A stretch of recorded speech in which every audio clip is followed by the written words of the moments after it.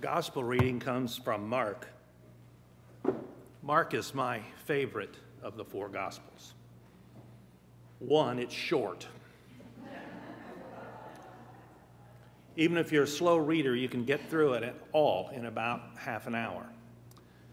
Two, it's a mess in that the transitions are terrible. It's not very good writing. It doesn't seem to follow in chronological order.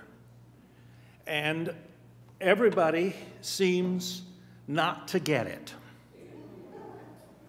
In fact, if you go to the 16th chapter, once you read the 8th verse, your Bible probably has a little asterisk, and it says everything that follows isn't in the original. Because the last verse says the disciples, hearing the message of the resurrection, all ran away, and they didn't say anything to anybody because they were afraid. And somebody coming along copying years later thought, that's a heck of a place to end it. How did we get here if nobody said anything? Because they were afraid. Now, in the parable that I'm going to read for you, I need to set the stage for the telling of it in what has already happened. In chapter 1, it says, Jesus came preaching the gospel of God. There was great rejoicing. There was a wonderful start. People talked about him. He could work miracles. He could cast out demons. He even healed Peter's mother-in-law of some kind of fever. Every time I read that, I thought maybe that was a mistake. Maybe he should have started miracles with somebody else. But it says she served them after she received this healing. So it starts great, but then the reaction sets in. He goes home to Capernaum, and somebody takes the roof off his house so that they can let down a paralyzed guy on a stretcher. And Jesus says to the paralytic, your sins are forgiven.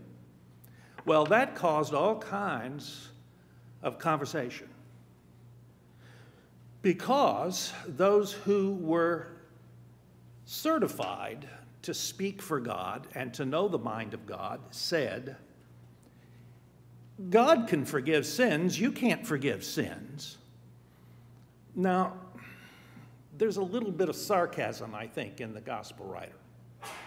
When they said only God can forgive sins, they really meant God and those who are ordained or commissioned or who have some kind of a certification to speak for God, they can forgive sins. I mean, how would the world be if you had promiscuous forgiveness going around? I mean, this has got to be controlled. Sin has no threat or hell any kind of fear if we can forgive one another. And it went from there to people saying, you know, he's doing all this in league with the devil. And somebody went further and said, you know, he's the devil himself. We better watch out. That word got around, and so his mother, his brothers and sisters, that's what it says, his brothers and sisters, all of his family came and tried to take him away, shut him up somewhere in an insane asylum, because they said he's gone daft. Now, he's gone from the joy of preaching the gospel of God to having his own family, his own mother, that saint that is on statues in churches around the world, thinking he's out of his mind. And then we come to this.